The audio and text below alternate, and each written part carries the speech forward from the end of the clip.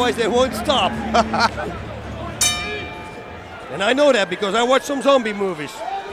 As round two gets underway, nice they right come out hand. swinging. Great uppercut. Oh, Nice look at punches. this. He doesn't flinch.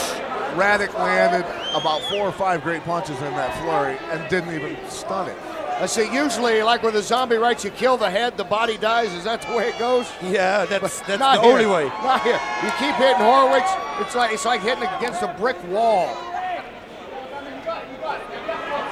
Whoa, not a nice knee there. Again to the to the liver side. You know, you can see Radach's working hard in there.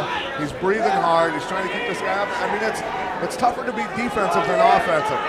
When somebody's constantly attacking you, it wears you out more. It absolutely does. Plus, that Horwich does this non-stop every day. This is his fighting style. He's used to this. He can do this for the 3 rounds easy. In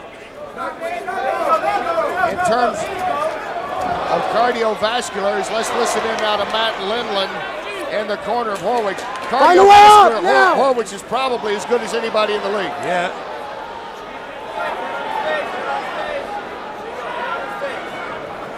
Hey, let's get up, let's get up, let's get up. Put 2 or 3 things together here, Matt, let's go. As they move back out now to the center of the ring. Up. Find a way out, Matt. He's wasting time here. Yeah, Urgent, I see. urgent. I see Urgent. Radach. Up. Radach's wanting to rest that. Some guys will get a takedown so they can rest, and I think that's what Radach's done. Let's take a little break for a second.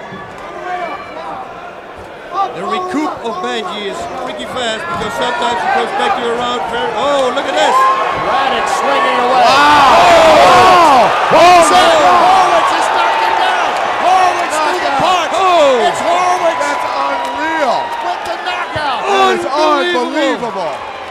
That is not supposed to happen. Holy cow. Matt That Horwich is amazing. with the first knockout by fist.